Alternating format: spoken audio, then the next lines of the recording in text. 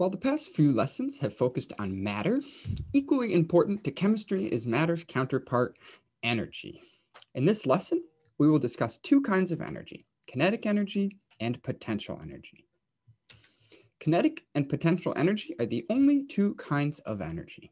Kinetic energy is the energy of movement. Potential energy is energy that is stored, such as in a battery or a compressed spring.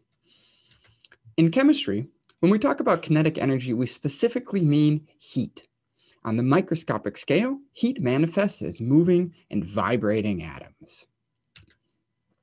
In chemistry, when we talk about potential energy, we usually mean chemical potential energy, or energy stored in the arrangements of atoms.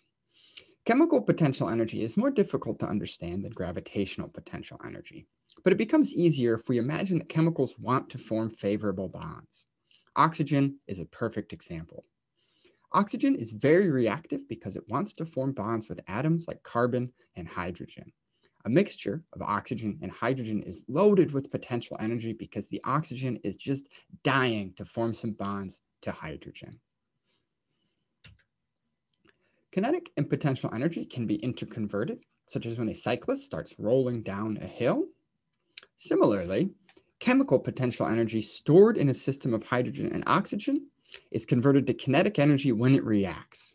When this oxygen can finally form those favorable bonds to hydrogen, the chemical potential energy is converted to the kinetic energy of heat. We'll see in chapter 5 that energy can never be created or destroyed. It can only be interconverted between these two forms.